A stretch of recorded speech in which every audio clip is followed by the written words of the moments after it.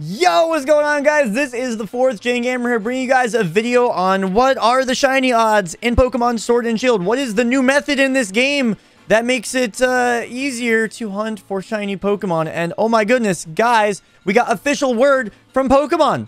Official news from Pokemon Company International. That's crazy. Like, on their website, they just released an article. I'm going to read it to you guys. It's crazy. We have the odds. And honestly, I'm so shocked. Pokemon actually acknowledged shiny Pokemon. That's incredible. If you guys want to watch this method in motion and actually testing it, follow my Twitch, guys. Twitch.tv/the4thGenGame. We're going to be testing this method out. The link is down below. I have the shiny charm. We're going to see if we can get some shinies. But with that being said, let's take a look at this article. This is really cool. So let's go ahead and give this a quick read. Sometimes you may see a Pokemon that gives off a special aura. These wonderful Pokemon are known as brilliant Pokemon, and you'll find that they're typically higher level than the average Pokemon. This is all about brilliant Pokemon, which is all good information. We can confirm that they have egg moves. They have 2 or 3 guaranteed IVs, and you'll earn some watts. We know that kind of stuff. So now there's also information about shinies. You can quickly find some excellent Pokemon by encountering as many brilliant Pokemon as you can. As you catch or defeat more and more Pokemon of the same species, you'll gradually become more and more likely to find brilliant Pokemon and shiny Pokemon of that species in the future. You don't need to find these Pokemon consecutively, so you don't need to chain. And you can see how many times you've encountered a species by checking your Pokedex. So that's really good to know. So honestly, like, if you're just going through your playthrough, just casually, like, kill a Pokemon, kill it again. Kill it again. Like, it's okay just killing counters because you're giving yourself higher shiny odds. Like, that's crazy. So, pretty much, here's what we're looking at. After, the odds for shinies are still the same, up until 50. You just increase your odds of, potentially seeing brilliant Pokemon. Now, once you encounter, or rather, once you battle, that is catch or defeat, a Pokemon 50 times, your shiny odds go up double. Once you kill 100 or capture, your odds go up to 3 times. You go up to 200, that's 4 times. 300, 5 times. 500, 6 times. That's crazy. That's crazy. Now, with that being said, the odds are still not amazing. They're not amazing, but they're pretty good, especially considering you just kill Pokemon. Like, it increases your odds for the entire playthrough. Like, think of it like that. Like, that's crazy.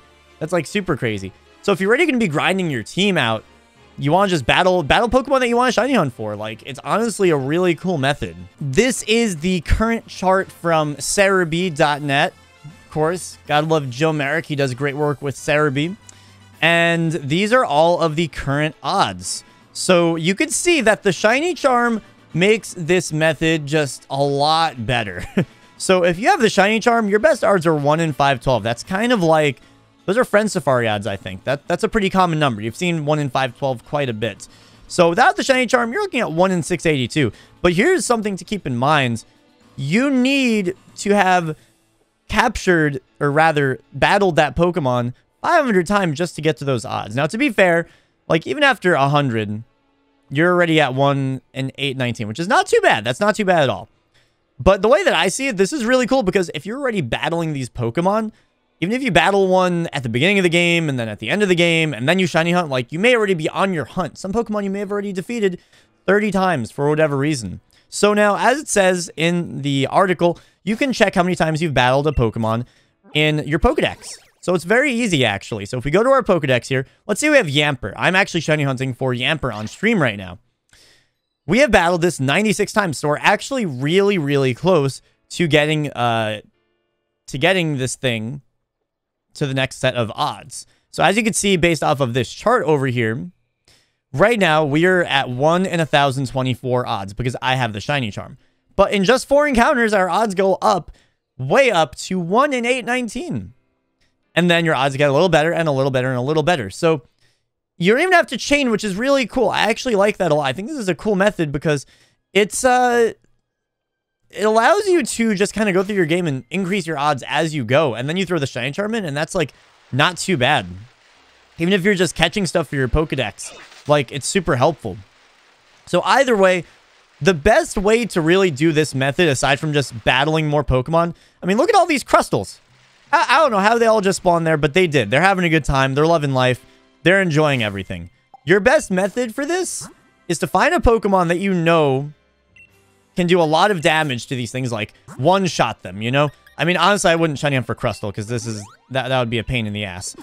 But, let's say you go to, like, Route 2, find a Rookidee, then kill it. And then if you run into a Wooloo, you can also kill that, if it doesn't really waste that much of your time. So, here we have Crustle. I happen to be here. We have Crustle here. It's probably going to be level 60, because I beat the game. Yeah, it's level 60, so... This is probably, if you're going to want to hunt a level 60 Crustle, you're going to probably want, like, a level 70 Pokemon that you know can one-shot it. But a great example would probably be the beginning of the game. Yeah, see, like, this hunt would be terrible. You have to kill these things really fast. So just a few quick tips for you guys. As I kill this thing, I'm going to show you guys a couple quick tips on how to make this really the fastest hunt possible. Because that's what we want to do, right? We want to get these hunts down quickly. So first of all, this is actually a speedrunning technique, but I'm going to teach it to you guys. If you want to mash through text in this game, the fastest way to do that is to hold B, and mash A. So you see here, we're going to mash through this and get through it really quickly. Now, there wasn't much dialogue there, so we don't see that much of a difference, but oh my god, why are there so many Crustals? As you encounter Pokemon and as you use moves, you'll see that that actually will help a little bit. So let's find, I don't know, what is this over here? I'm going to hold B and mash A and get through this text pretty quickly. Especially for the text that isn't, like, static on the screen. You won't get as much of a benefit as you do with... So, let's see. With, like, scrolling dialogue. But it will help. So, here you go. Look at that. Zooming through this text very fast. Now, this is not favorable. Like I said, my Dreadnought is not a good level for this. This is not... You know, I'm just in a random area. A random spot in the wild area. But that's the first thing. Now, the next thing... Let me see if I can run, because I don't need to kill this thing. There are a couple settings that you can do right now. So first of all, we're going to go to our options. And if you're not at fast text speed, you need to do that. Battle effects, turn them off. If you're battling a ton of Pokemon, get rid of those battle effects. Also, this is random, but if you have a Pokemon that has like an ability like Intimidate, try not to use that. If it has an ability that like pops up on the screen, these things add up. These things add up. And then the other thing, there was one other thing that I want to show you guys, is to pretty much find a move that has a ton of PP. I was using Sirfetch'd actually for this. So say we have like Inteleon. You know, what we would want... Let me actually look through some of these Pokemon. Let's say we have a Pokemon like... I guess Inteleon's the best example we have on this team, at least. So we would want to probably use like Water Pulse. Like, let's say we're on Route 2. We would want to take Water Pulse or even Water Gun if we're going on Route 2. And you go to this move, these like moves. You take Water Gun, you press A, and you move it up. You move it up to the first slot because you're going to run into a Pokemon and all you're going to do is just mash A. Because it's the first slot. You save yourself the menuing time of going down. And I know it sounds trivial. It's like, Josh, why don't I just go down one move? Because it's slower. Like, let's say it saves you 2 seconds. In the long run, if you do like 500 battles, that can save you a lot of time. That can save you a lot of time.